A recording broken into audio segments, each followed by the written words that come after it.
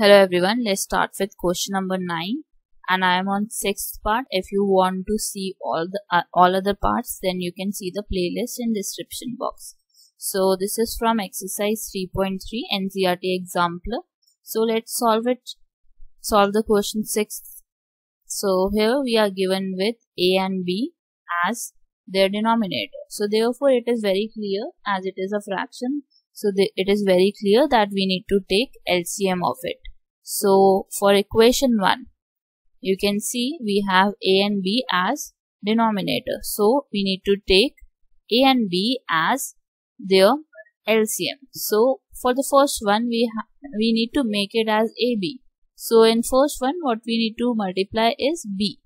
So the first term will be XB and the second term will be plus into A. We need to multiply the second term with A so that it makes AB. So it will be YA equals A plus B.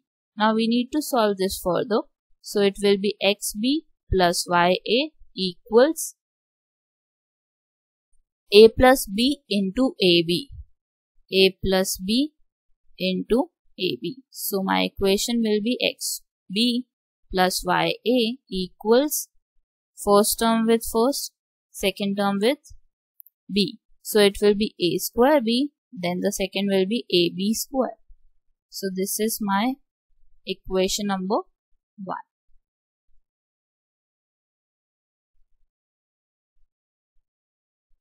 Now the second part, we need to solve the second part similarly, but here the LCM is A square B square.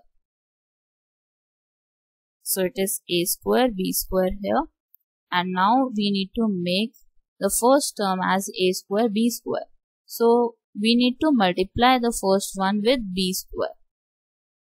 B square X, and the second one will be with respect to A square, so that it makes A square B square. So it will be Y A square equal to. Now again we need to use cross multiplication, so it will be B square X plus Y A square equal 2 into A square B square. This is my second part. Now we can use any method to find the value of X and Y here. So in this I would be using elimination method. So as you can see, we have XB here in equation 1, and equation 2 we have B square X. So therefore it is quite easy to tell which term we need to multiply in equation 1 is B, so that we can make the first term as XB square. So my term first becomes XB square, and the second term will be plus ABY equals. Now the next term, that is on the right hand side, it will be A square B square plus ABQ. Now the second equation as it is, so it will be XB square plus YA square, then it is 2A square B square. Now we need to subtract these two equations.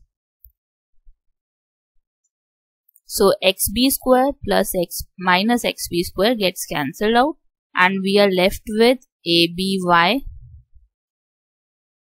minus A square Y equals A square B square minus 2A square B square will be minus A square B square, and the second term will be plus ABQ. Now from left hand side you can see we can take common as Y. I will write this answer again here.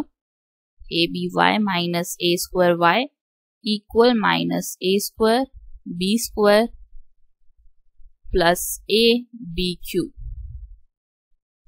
So from left hand side we can take common as AY, and we are left with B minus A equals, we can take B square common from the right hand side.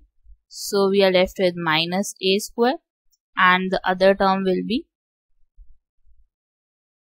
again we can take A common as well. So it will be minus A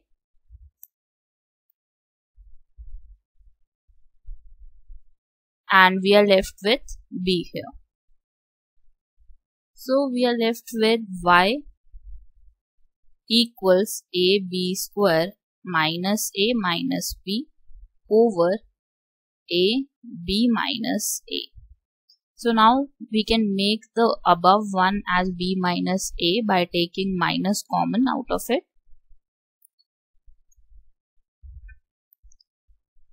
So a and a gets cancelled out first.